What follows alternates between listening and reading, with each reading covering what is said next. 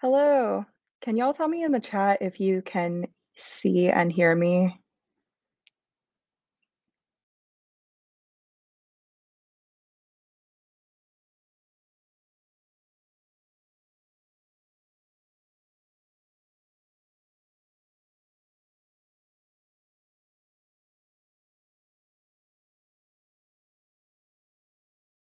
I'm gonna give it a couple more minutes and see if a few people are able to make it.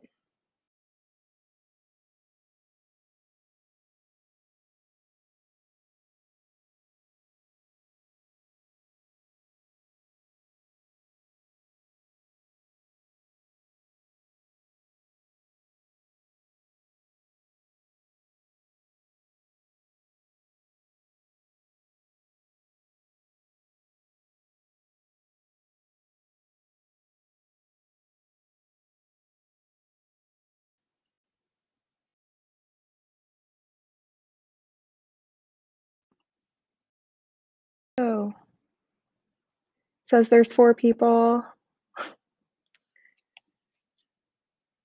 If anyone could go into the chat and let me know if you can hear me okay, that would be super helpful.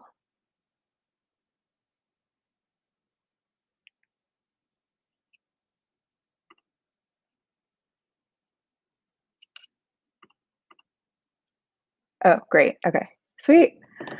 They mentioned that Hopin is a little bit buggy at times, so I appreciate you confirming that. I'm gonna go ahead and get started, and I will share my screen.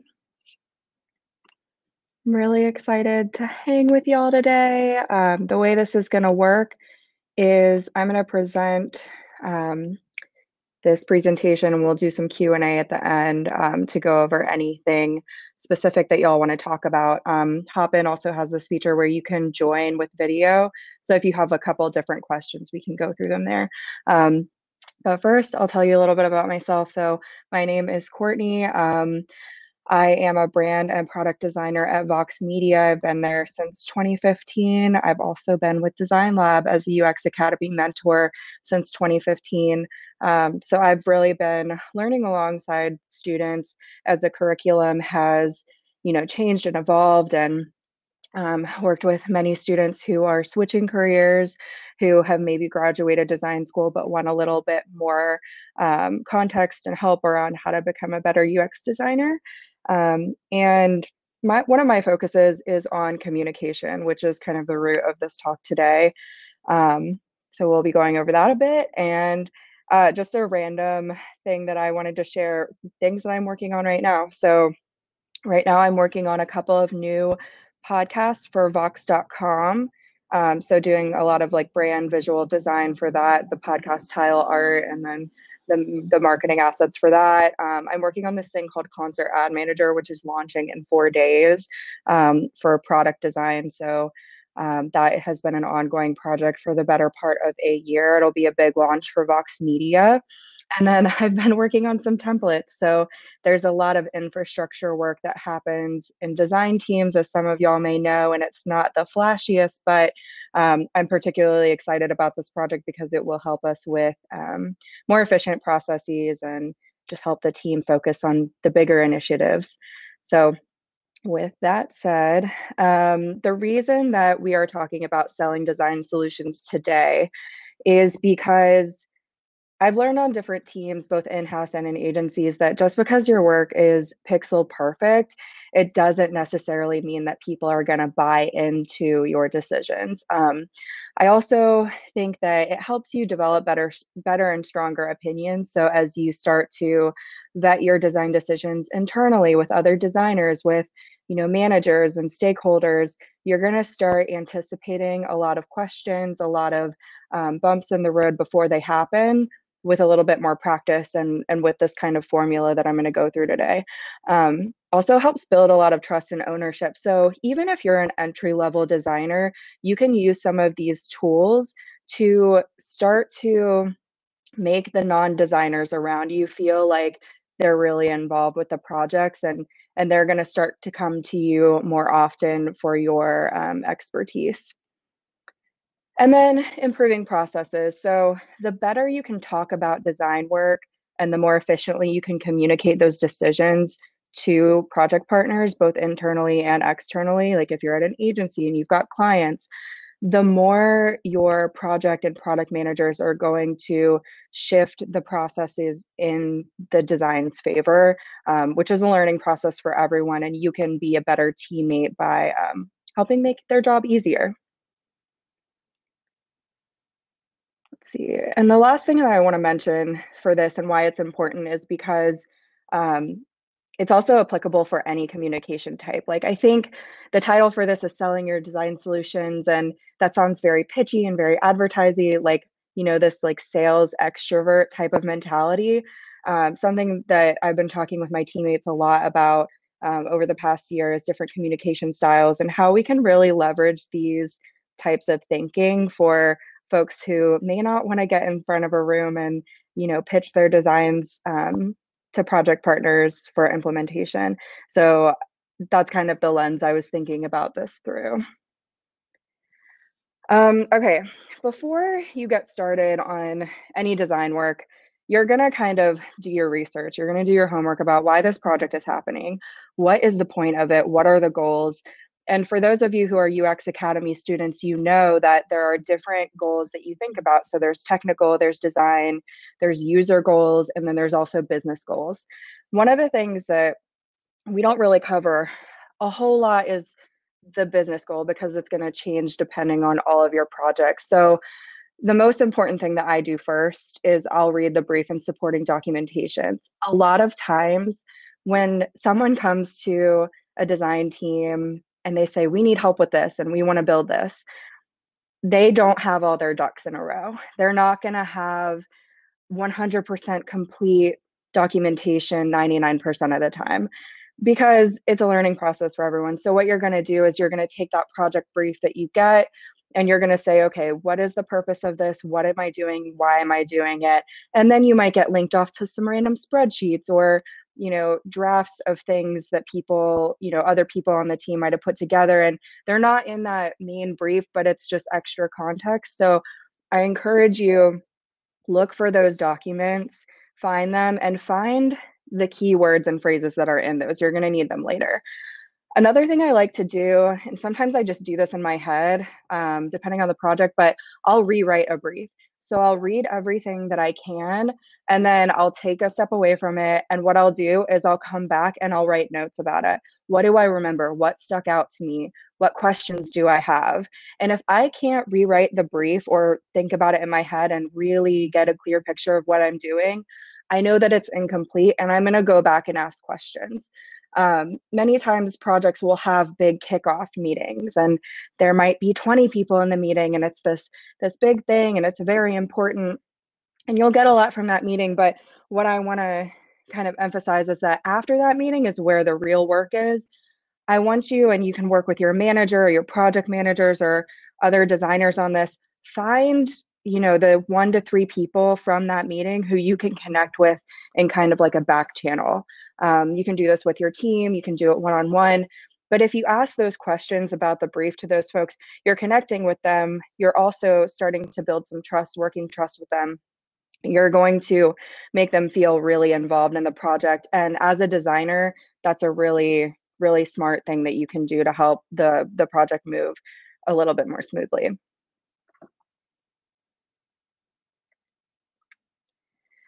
Self-editing. So you are starting a project. You're building out some user flows. You're working on your wires. You might be building a UI kit, like starting your prototypes in something like Adobe XD, and you're like, this doesn't totally make sense. Like, I'm not really sure that this is working. And we all have those moments in every single project. So, you know, you're iterating, you're trying to kind of convince yourself. If it doesn't make sense to you and what you're being asked to do doesn't seem like the best fit for a solution, create a different one. Creating additional prototypes that haven't been asked for is one of the best ways to sell your design. So for example, if you're asked to build a really complicated FAQ page for an app and you say, yeah, well, the process of getting there, like the user flow to the FAQ page makes a lot of sense, but this is so robust, and it just seems like it would be easier for the users if there was like a tutorial, like an onboarding thing with some tool tips throughout the experience. I don't think that the user is gonna get everything they need from this one page. If you think that, create a prototype for it, sell it, say, here's what you asked for, and here's what I'm going to recommend based on these goals, and repeating some of those phrases from the brief. The second thing is find weaknesses and present them. So something a little earlier in my career that I was a little afraid to do was showing the weak spots of the solutions that I was creating.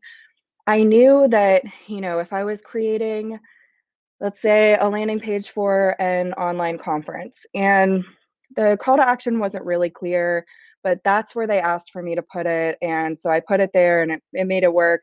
I put another option in there that I thought worked better. Don't shy away from that little bit of discomfort in the process.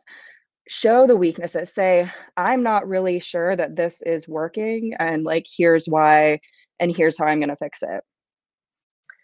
The last thing that you can do is really just like anticipate feedback. So even early on, if you're a junior designer and you're working with a full design team and you say, oh, we're going to present these options, these solutions, but they don't really answer this business goal, or they don't answer this user challenge that we saw in the research. Think about how that feedback is going to come at the end of these calls, and really try and work them into your presentation. Talk about it, use that project brief to your advantage as well.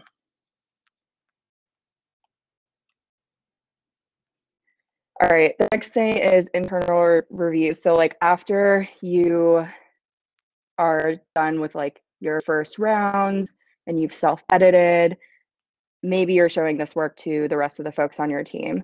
Maybe you have a design team of 5 designers. Maybe there's only 1 or 2 other designers.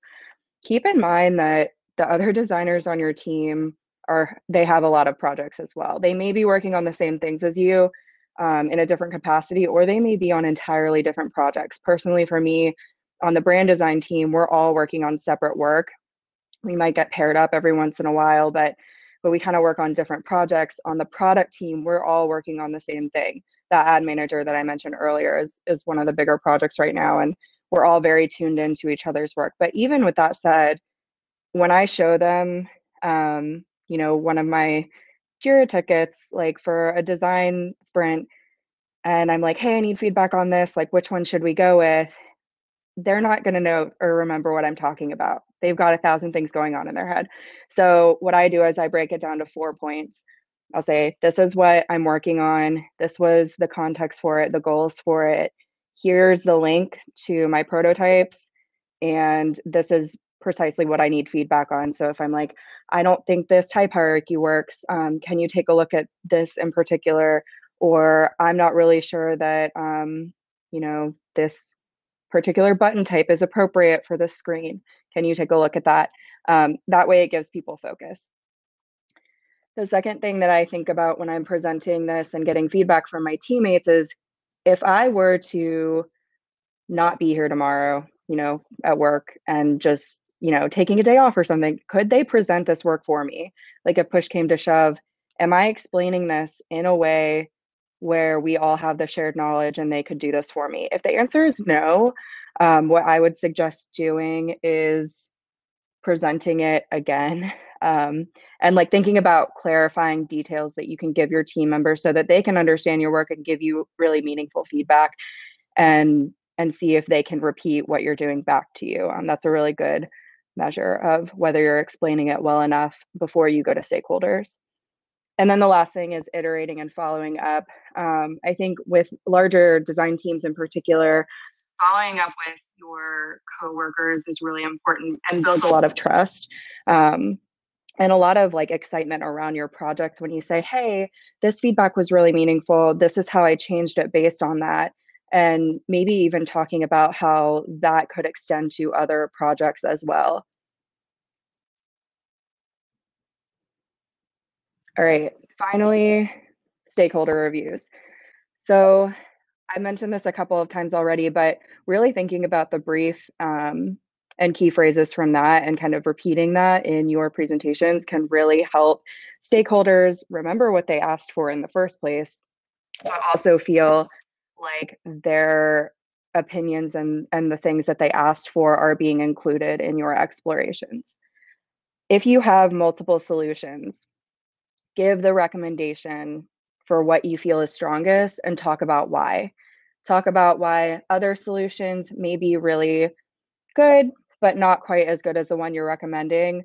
Make sure that you're pointing to specific reasons.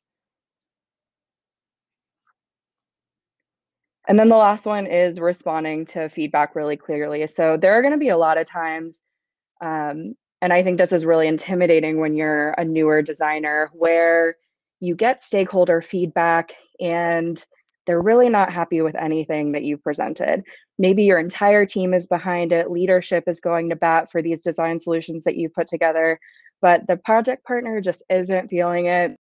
And they're saying, hey, these are the things we want to see changed in the next call. When can you get these back to us? And that sort of thing. And that can be kind of disheartening. But what I want to encourage y'all to do is respond to it really clearly and take some time to digest it too. You don't have to respond back right away. You can go to your design team, your mentors, your managers, and say, this is the feedback that I got. This is my initial reaction to it. How do you feel about that? What do you think? And kind of workshop a little bit. You're not in it alone, and get some, I don't know, other perspective on how you can overcome that challenge. Think about the conversations too that you might have had outside of the project brief, when you were getting clarification and connecting with some of those project partners in your back channels. Go to that too and try and come up with other solutions with those perspectives. And then finally, if you need to push back on feedback, make sure you do that. I think especially with young designers, you feel like you don't really have a seat at the table. You're like, oh, I haven't really been here that long. Like, I don't really understand the business goals like the back of my hand. However, you do have a lot of really good training in like design and hierarchy and the user goals, and you have these perspectives that the project partners don't necessarily have. So especially with your team rallying behind you, trust your own expertise. Make sure that your project partners feel heard, but also let them know when their recommendations aren't going to work, and show them why. All right, and then I think some of the takeaways from approaching talking about your designs this way are that you're going to improve your design team visibility by having stronger communication with all of your project partners. What you're going to do is you're going to kind of place yourself as a representative for the team, for the design organization. I think something that a lot of design teams talk about is a mentality around working reactively versus proactively. Working reactively kind of means that your design team is like a service desk that people, just go to when they want things done. Working proactively is the design team is kind of scoping out the work that they want to do based on design goals, business goals, and user goals. So I think this kind of communication is really successful in help pushing that proactive mentality forward. The second thing that it does is it really positions you, when you practice these things, as a key design partner. So when external teams or project partners, something related to design, if they are saying that they need like design for a new podcast, or if they have a new idea for a feature for one of your company's products, they're going to come to you because they're going to remember, oh, they taught me a lot about design. I'm not a designer. I'm going to go to them with these questions and like see how we can work on these things together. And then the last thing is just influencing larger goals from any level. I think any level of designer with any communication style, whether you're really extroverted and you really like talking to project partners, or you kind of just like, laying low and like doing some work and calling it a day, you can have a lot of really impressive influence by practicing these things and really, really involving your project partners in your work. All right, that's it. I'm gonna take any questions that y'all have. Let me stop sharing. Let's see. Sorry, I'm just looking at the chat now.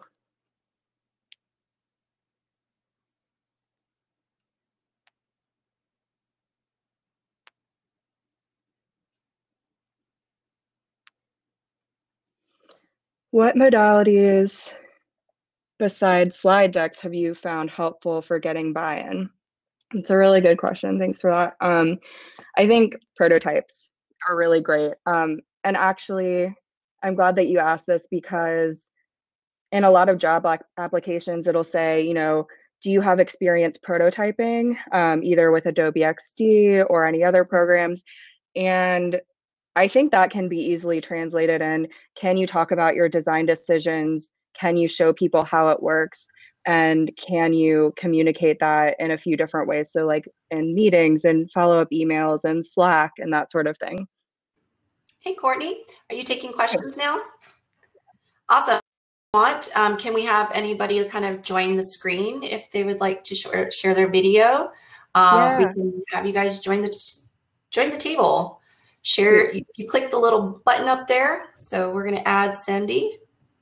Awesome. Okay. And Andrew, come on, hang out.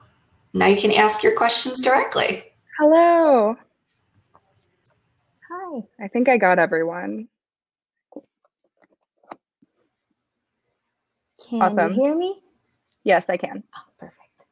Yes, I had a question. So when you mentioned about giving someone feedback because they give you feedback that is not working, which I have had through group crits at times where I know something, it won't work. How do you politely prove that to them? I think that's the main question I would have. That's a really good one. This actually happened to me last week, and it was pretty tough because I kind of went through a couple of rounds of saying, hey, I totally hear where you're coming from, and these are things we took into consideration, but it's still not working. It's still not very scalable, that sort of thing. A couple of things you can point to. So one thing that comes up a lot is usability and accessibility. Sometimes I will let best practices make decisions for me. So in one case where this was a long time ago, but we were having back and forth about like the color of a button. Both were, you know, pass contrast tests with the text color and the background color, but one was definitely stronger than the other. And what we did was we kind of just pointed to the accessibility guidelines in that case to make that decision for us a little bit. So that's helpful. I think another thing that you can do, and this is something that I had to do last week, is bringing other folks into the conversation. So thinking about the challenge and what other parts of a project or a system of designs that it's going to affect. So if it's something with, you know, within your UI kit or something, you know, if one change is made, it's going to impact a lot of other elements. So figure out who's working on those parts of the project and say, what do you think? You know, here are the different options. Tell me what your opinion is and why. And if you're on the same page and you want to both go back to the stakeholder and say, hey, we've looped more people into this and we had a discussion about it and we want to, you know, continue this conversation to push it forward. I think, you know, since you've already talked with previously, you can easily get them on board to help the conversation.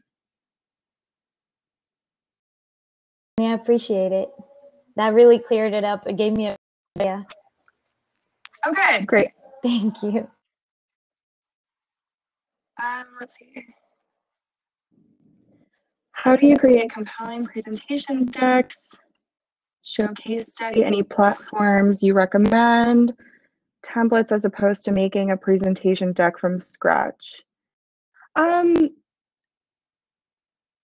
I think for this, keeping it really minimal is my personal preference. And there's two different kinds of presentation decks. There's one that you might share in an actual presentation like this, and then there's one that you might email to folks after a conversation that you don't actually get to present. So depending on the amount of content, I think templates are really great.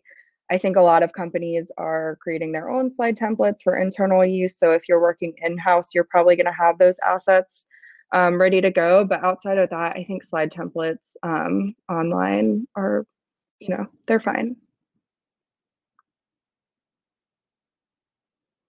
Great, we have 4 minutes left. Does anyone have any other questions or want to join the video panel? Ooh, we have someone on here. I think I did it. Okay. Hey. Hello, can you hear me? Yeah. Hi, my name is Clarice. Thank you. That was really insightful. That was actually really, really helpful, your presentation. My question is, I started volunteering for a nonprofit, and they asked for a complete redesign of a website, but they didn't really have a brief, and they didn't have much supporting documents. Like you said, it was just kind of they were just kind of winging it to begin with. So from that, I was a little lost since I'm still a student. I was a little lost on where to start. How can I best basically clarify the objectives from the CEO, from marketing, basically from the stakeholders, to see what they really want to accomplish? This is really common. This even happens to me at like a very media company. So something that I do if there is no project brief, but I know that there's a specific initiative underway, is I will find my key stakeholders who are trying to lead this project, and I'll just do one-on-one interviews with them. So I have a skeleton of a project brief and what I want answered from it. And I'll just build, how you build user interviews. I'll do that, but for the project stakeholders. So I'll say, what are your main goals? What's your timeline? What are some things that you want to see? What sparked this idea? What are some competitors that you really are looking to as guidance for what you want? What are things that you don't want to see in this project? And then I'll also ask them who else they think I should talk to that is not already on my list. And so I will piece together a brief from that. You create your own brief and then just make sure they agree with it, so that when you're presenting the results, you make sure that you're seeing eye to eye. Exactly. And, Awesome. I think this is actually, kind of low-key a really advantageous spot for you to be in, because you're going to become the project lead, like the project owner.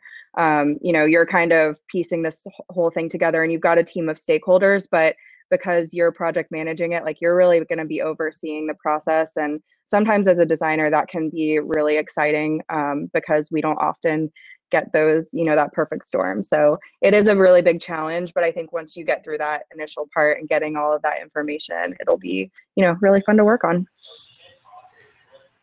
Reassuring. Cool. Well, thank you all so much. This is really great. You have just about a minute here left, and you'll be going over to networking really soon, and maybe you'll even find someone here today. But thank you so much, Courtney. This was amazing. You're so insightful, and I really wish you good luck in the future. Thanks so much. Yeah, thank you. All right, everyone. We'll head on over to networking. You've got 2 rounds of potential connections to make. See you there. See you also at the next sessions too in about 10 minutes. Thanks, y'all.